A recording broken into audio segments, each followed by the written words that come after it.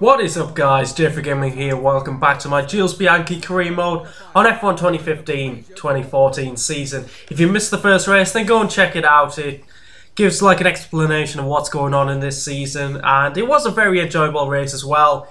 Though we did struggle a little bit, and it's opened my eyes to how difficult this season could be. Because I think realistically a few points would be very nice to Jules, and it'd be a fitting tribute if we could do that. But here for the Malaysian Grand Prix, we're about to do one-shot quali, and it's an alright track for me, so I'm hoping to hopefully have a decent lap and a decent race overall. And yeah, the first sector, it's a bit demoralising seeing the Mercedes pull away so quickly. And it doesn't help when I make mistakes like that. I didn't do practice once again before this. I like to do it like that, just go into the session cold. I don't know, it's just a weird fetish I clearly have. But yeah, to see the Mercedes power away is really demoralising, though I need to remember that car is clearly the best on this season. So we're coming to the line after an okay lap. It hasn't been the best, and where we're going to end up, it looks like it could be 15th by the looks of that. And yeah, you can see from the qualifying results, the two Mercedes are absolutely miles ahead of everyone else. A second ahead of Valtteri Bottas in third. Any surprises? The two Ferraris are quite far down, but I suppose they weren't the best in the 2014 season. So yeah, we did qualify 15th, 4 seconds off the pace. I did say it wasn't the best of laps, but we've out-qualified the two Saubers, the two Lotuses, our teammate, and the two Caterhams. So I'm pretty happy with that overall. And now we're on the grid for the Malaysian Grand Prix. No rain, which is always good. I want a fully dry race so I can hopefully get close to the top 10 and hopefully try and score Jules Bianchi's first points of the season. But first of all, we need a good start. And let's see if I can produce here. 5 lights, and the Malaysian Grand Prix is away. And yeah, we don't get a great getaway, and we've got a Lotus on our outside, so we block him off. But it doesn't look like we're under threat from anyone really. There's a big gap to the top 14. So we're going to have to go for a bit of a dive bomb, try and make up as many positions as we can, which is going to be key in this series. We need to do that on the first lap and hopefully hold cars back. Hopefully I'm not going to be a bit of a Marussia train even. Yeah, I'm making them mistakes, so I'm not a man yet. That's next season. But we're up to 12th. And we're going to look for a move once again into this right-hander up the inside of Perez. It gives us enough room. That is us up into 11th position. That's a solid start. Very happy with that. We've got two cars ahead side by side. Hulkenberg's getting his momentum halted. I was concerned through this section that our car has such horrible downforce that we would struggle, but it doesn't look too bad on the first lap there. And we're all over the back of the Force India. Let's see if we can get a move done. No, we're probably too far back. So that's been a solid first lap. Now to lap 2. We show the downforce on the car. I've got a setup on. And it's working quite well. We've got some great straight line speed, struggling a bit in the fast corners, but it seems like we've got the run on this Force India, so we could have an opportunity of going for the overtake. And I'm closer this time than I was on the first lap, so I think I'm going to go for it. Out the inside, can we get Hulkenberg?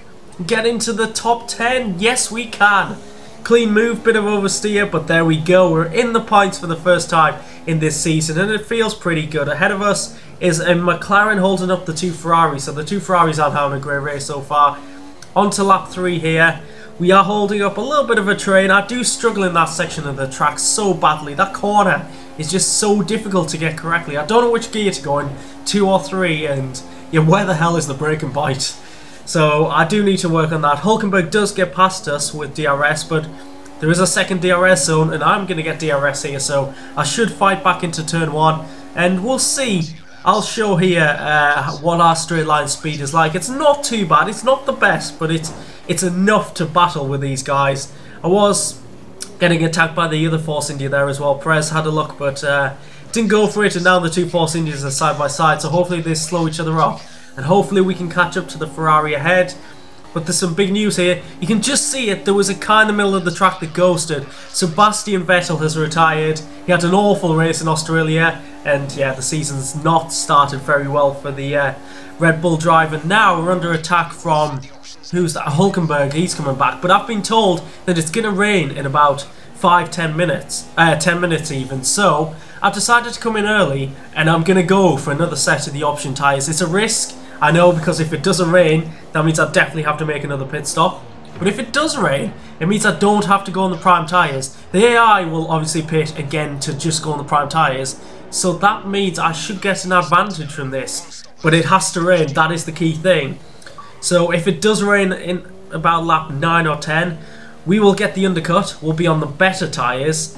We should have relatively fresh tyres. So let's see what happens in terms of strategy.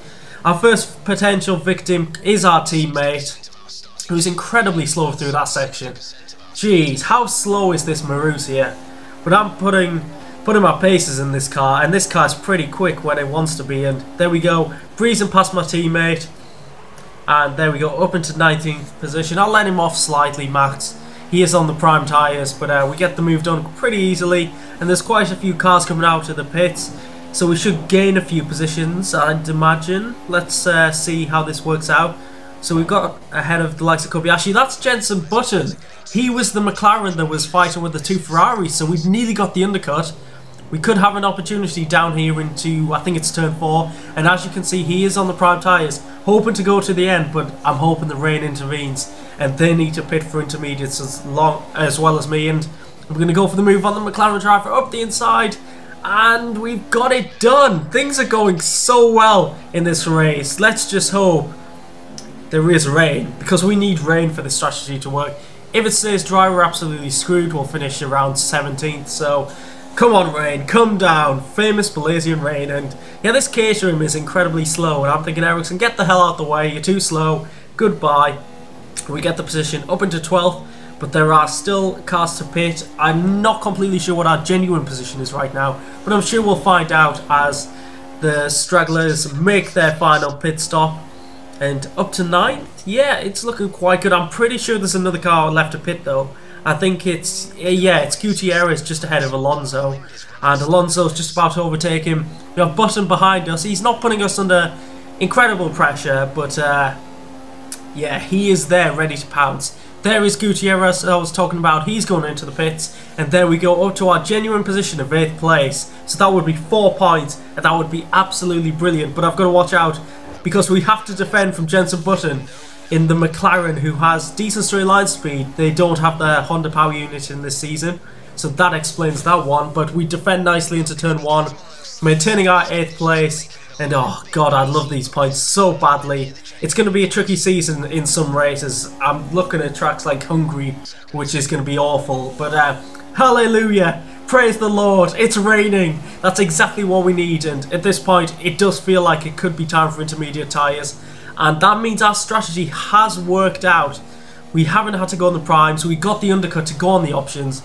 And now it's time to come into the pit, so I totally missed the pit entry. Wow, there's too much speed in there. But it looks like everyone else is in for intermediates as well. So there could be a bit of stacking ahead. I'm looking at them two Ferraris that are in 6th and 7th. And I can just see, yes, Alonso is getting stacked behind Raikkonen. Who would have thought the number 2 driver is stacking? The number 1 driver is stacking even. And we jumped him in the pits. Oh my god, this is perfect. We're up into 7th position in a Marussia. Jules Bianchi. What a performance this has been so far. And can I hold on and get 6 points? That would be absolutely brilliant. And let's see how we do on these inters. I was okay. I wasn't the fastest, and I was seriously under pressure from Alonso in the Ferrari. The Ferrari is clearly a superior car, and I'm going to try and defend from him here. He's going round the outside. Is he going to outbrake us into the hairpin? I don't think he will, but DRS has been disabled. It should have been disabled. Let's hope Charlie Whiting's doing his job. And now we're under threat from Button as well. Them two swap positions. We're defending from Button. And Alonso looks like he's on the prowl as well. Is he going to go for it? No, he's not. I can't see a car to my left either. So we are we're pretty good at defending into turn 1. As you can see, we've done it once again. Raikkonen's getting away. I think we're fighting for 7th here by the looks of things. Lap 12 now. Once again under pressure from the McLaren and the Ferrari. Who would have thought I'd be saying that, especially in only the 2nd race of the season? Button's going for it again. We are defending once again, but Button's got a much better run this time. Alonso's on our inside. We go 3 wide into turn 1. This is going to be so tricky. Where do I position the car? Where do I defend? And we're going down the middle. I think the McLaren's gone slightly too wide. We've still got Alonso on the inside. So we're going to go back up the inside, and we've defended once again. Solid defending there from Jules. And now on to lap 13. The rain is coming down. It's very tricky indeed. You can see I'm struggling. I just go totally off the track there. Losing a bit of control. I'm under pressure as well from Alonso, so it's all getting to me. Can I keep the 7th position in the Marussia? I'm getting so excited. Can I do this? Rich Mix, what is Alonso doing? He's going for the move up the inside. We haven't defended it. So let's see if he goes for the move onto the start-finish straight, and he's pulling away. He's pulling off.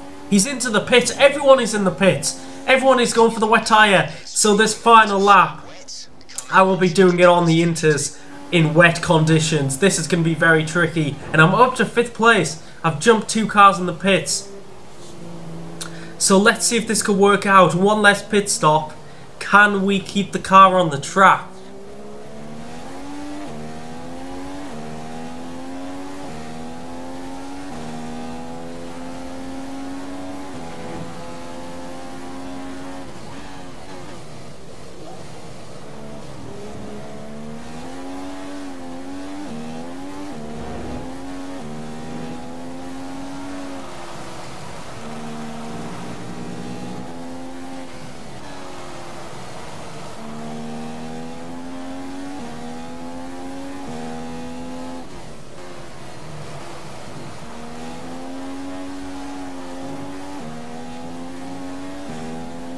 Just 10% of fuel left now. 10%.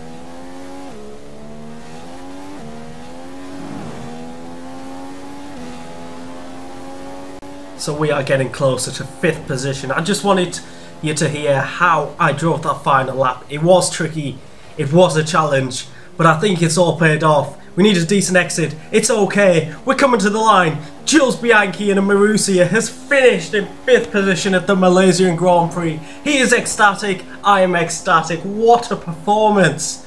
Ah, it feels so satisfying. After an average race in Australia, that is brilliant. It shows we can get points this season.